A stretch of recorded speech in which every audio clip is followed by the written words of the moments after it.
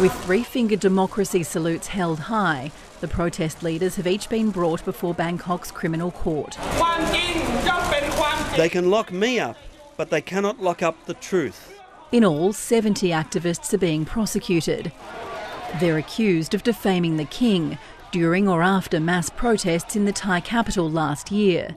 Student leader Rung broke a long-standing taboo not to speak out against the monarchy when she read out a manifesto demanding curbs on the king's power and wealth.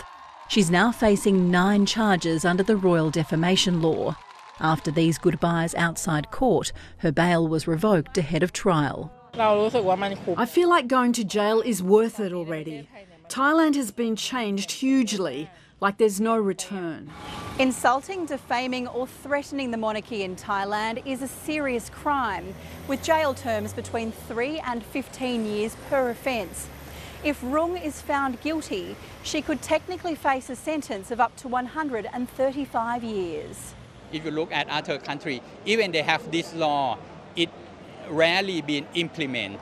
An opposition political party has proposed reducing the penalties, but protesters say they shouldn't be jailed at all for exercising freedom of speech. Their campaign has opened up a new divide in Thai society. Their critics say those charged repeatedly insulted a sacred institution and must face the consequences. You did it again and again. That's a problem. And every country, if you break the law again and again, a penalty will be higher. Proud royalists who've held rallies defending the king say the protesters' views aren't shared widely. 90% of Thai still want to protect the monarchy. Activists say their goal is not revolution, just reform, and despite the prosecutions, they'll keep up their campaign.